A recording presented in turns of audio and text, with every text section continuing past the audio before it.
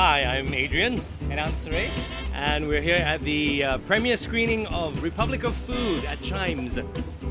So, if this movie was a local dish, what is it? I think it's ice kacang. It has variety of ingredients. It's pretty much like all the personalities that come together to contribute in this film and leaving a lip-smacking and satisfying effect on the audience. Mirabus because it's got Chinese egg noodles, got Malay spices, and it was brought over by Indian Muslim immigrants. So it's a mixture of a lot of different cultures in one movie. I think it would be something involving buah keluak, because buah keluak is one of those things that looks so strange, but it goes with a variety of things. Like the film. Like it can the be film. funny, Just like the film. can be touching. Sad, serious. This movie is about food shortage in Singapore in the future and how Singaporeans deal with the lack of food. It will be an emotional roller coaster. A little bit of funny, a little bit of sad. It's a happy movie. Anything about food should be happy. If you want to watch this beautiful and funny movie about food, catch Republic of Food. Serving from the 16th of August at selected Cathay cinemas.